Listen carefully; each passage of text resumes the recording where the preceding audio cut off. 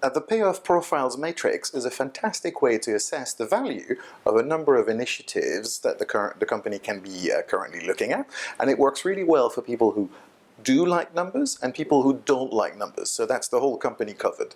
We're going to take 3 steps. Let me take you through the first one. The first one we have here is the posture.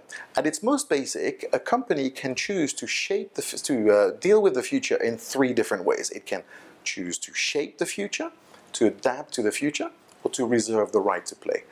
Typically, companies like Apple will always shape the future. Whatever they do, they try to achieve leadership in the industry, setting standards, creating demand, etc.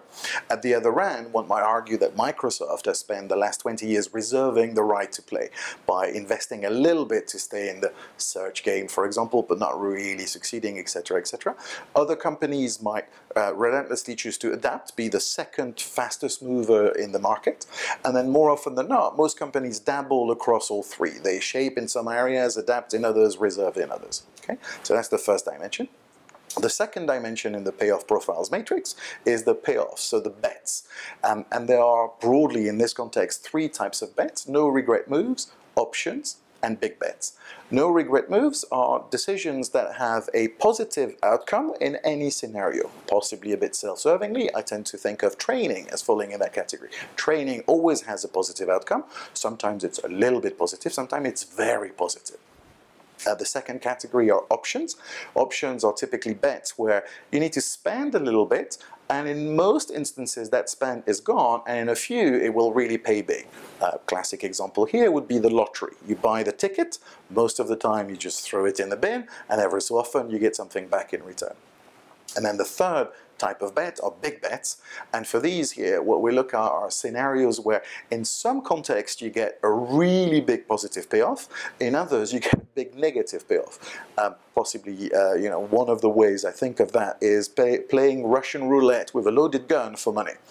Every so often you win big, in other circumstances you die. Okay? Now when we have these 2 dimensions, the postures and the bets, we combine these 2 into a 3x3 matrix, which is the Payoff Profiles Matrix. And what we find is you put shape, adapt, reserve across the top, and big bets, options, no regret moves vertically. And what you do next is you take the initiatives that you currently have on the table and you plot them. Let's think of them as post-its. And you plot the various initiatives, and what you find here is you have a portfolio of initiatives. So it ends up summarizing your company as a portfolio of initiatives or of moves. And then the next step is, once you've plotted these little initiatives, you take action. And there's 4 types of actions here. The first one is no regret moves. You've got to get them off the table. It's typically something that the management team, the senior management team, shouldn't be discussing. It should be delegating it to slightly more junior people in the company for them to earn their spurs. Okay? It's going to be positive. Now let them make it really positive to enhance their career. The second action you take is you look at the top right corner here, the big bets reserve. That corner should absolutely be empty. There is no reason for a company to take a big bet and only reserve the right to play as a result. Why? Well, because if you look at the axes, what you might recognize is shape, adapt, reserve is, broadly speaking, a measure of rewards, and then big bets, options, and no regret move is, broadly speaking, a version of risk. And so what we have here is a risk-reward matrix by another name. And big bets reserve are too much risk for the reward they're offering. What do you do? Well, you take that post-its and you can either say, well, if we're going to take this amount of big bet, this amount of risk, can we make it a bit more adaptive? Can we do something that will just, can we do something a bit more adaptive? Can we do something that brings more benefits to the company?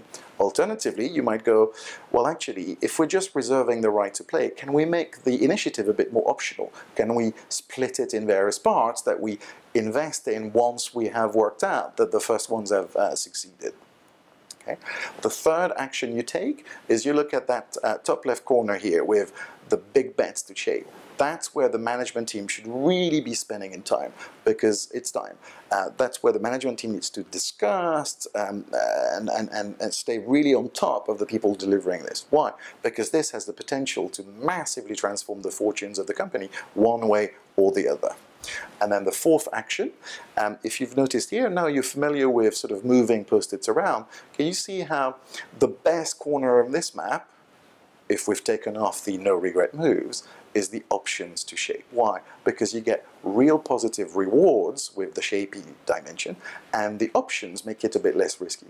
So what you look at is you look at your other post-its, sort of the adapt big bets, the adapt options, the reserve options, and you try and shift them a little bit towards the option shapes. Now, I can't really go into specifics of examples. You'll have to work that yourself in your company context.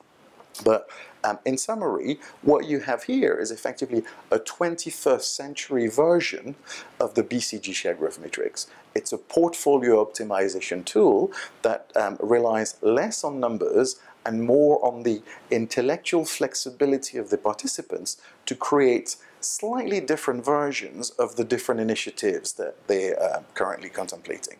Okay? And hopefully you have a stab at this. You eliminate the no regret moves, you stop big bets that only reserve, you turn them into a bit more shapey or a bit more optional, and you talk a lot about your big bets shaper, and you try and move all the other post-its towards options to shape.